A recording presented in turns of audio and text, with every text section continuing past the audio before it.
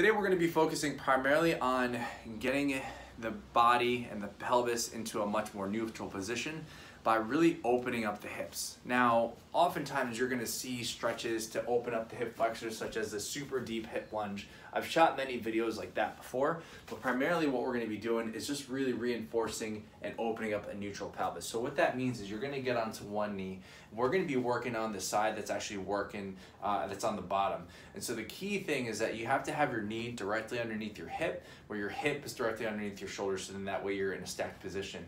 Now from here, what you need to also focus on is making sure that you keep your ribs nice and tight. It's actually okay if you round forward a little bit, because if you round like this, you're not gonna really get that much of a stretch or much of a good position. So from here, take your ribs, pull them down, squeeze your butt, and then that's when we can start to shift our weight forward. So then that way you can really feel a good opening up in your hip.